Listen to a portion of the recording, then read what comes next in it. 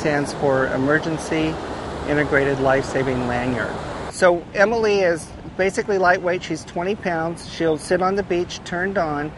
When a call comes in for a rescue, a lifeguard can run and grab her, toss her in the water, takes a few seconds, grabs the box and just hits the throttle and off she goes. To control Emily, we use a simple controller. You can turn left and right, and then you can hit the gas. You let go, it stops. You give a little gas, it takes off.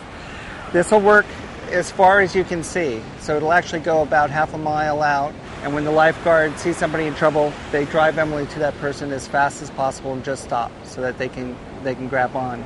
She generally weighs about 20 pounds, has a foam flotation that'll hold 80 pounds. A typical person needs between 15 and 17 pounds of buoyancy to keep their head above water so they can breathe. And Emily will hold about 80 pounds. So 4 or 5 people she can support while they're resting.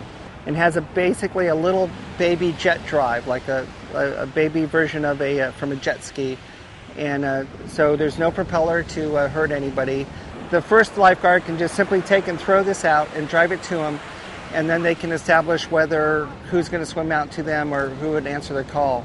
So it only takes seconds to get Emily to go out. And then when she gets there, then they can do all of their procedures normally, but Emily is there minutes sometimes earlier to give rest to the people. What the lifeguards have been telling us is they really like the simplicity and the durability, that even when you hit big waves, she's okay, she keeps on going. They like the way that the maintenance is similar to what they do with a jet ski. It's simple, washing off the salt water.